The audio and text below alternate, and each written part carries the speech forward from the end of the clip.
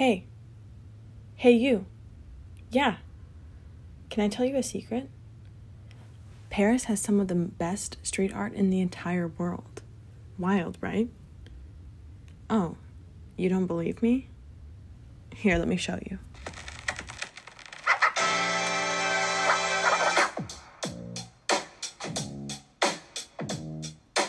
One of my absolute favorite things about living in Paris is walking around and seeing all the amazing street art. So here I'm going to highlight some of my favorite things to see around the city.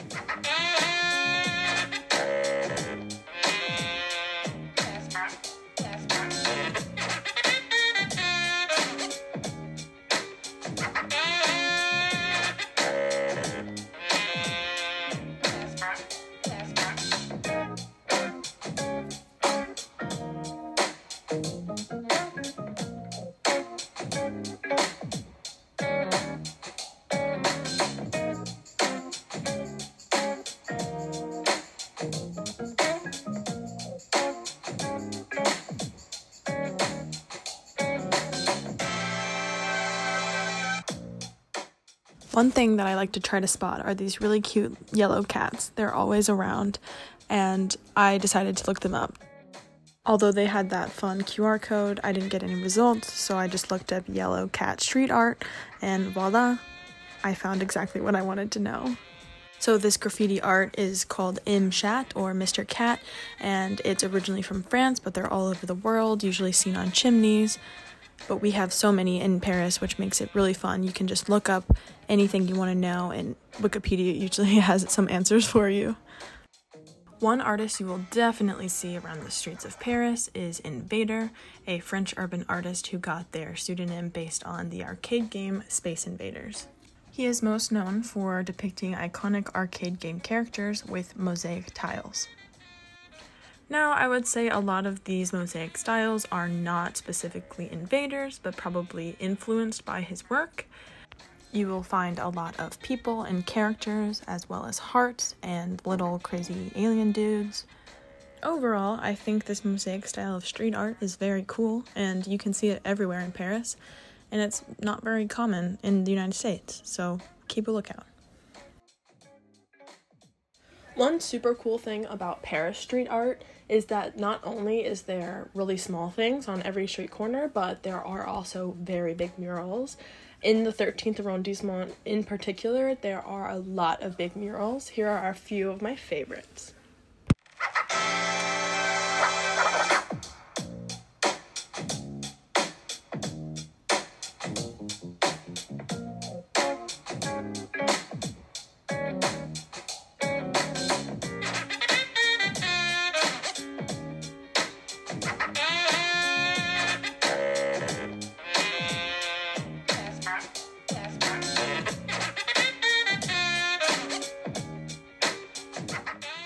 Around the 13th arrondissement, you might run into some street art that reminds you of children's book illustrations. This street art often depicts children playing by themselves or together, often wearing night helmets, a possible metaphor for being shielded from the world around them. Unfortunately, most of these pieces are labeled without any credit given for the art, but I did find one that had Seth 2018 written next to it, so that could be our possible artist. Although 2018 may feel like a while ago, Seth also has examples of modern issues coming into his work, just like a lot of street art around Paris. Here is one example where a young girl is depicted holding a Ukrainian flag stepping on tanks, a symbol of all the children that are affected by this war. Like every form of art, social issues are a main subject in lots of the pieces. Here are some examples in Paris.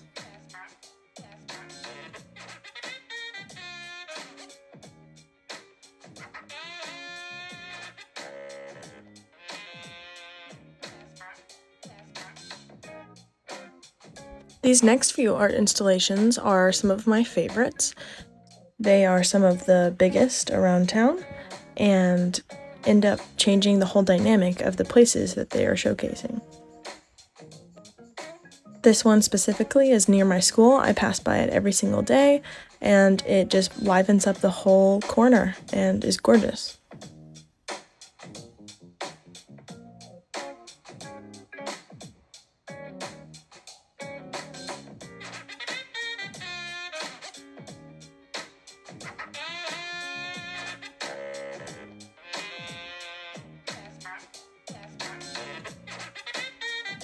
Unfortunately, all good things have to come to an end, so you will also see around the streets the decaying works that haven't been kept up and fall prey to the elements.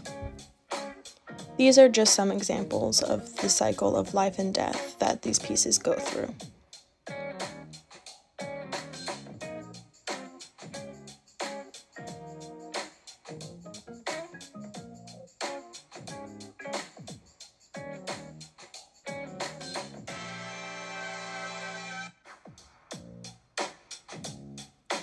Overall, I would say Paris street art brings something very exciting to the city. Street art brings life and energy to every corner of the city. Something for every person to enjoy, young or old. Although Paris is known for the many different types of art and artists that have lived here, street art gives another perspective to the word art and who gets to produce it. Opening the door to new young artists and people who want to express themselves, whether they think they're an artist or not. This medium is one that can be used by anyone and enjoyed by everyone.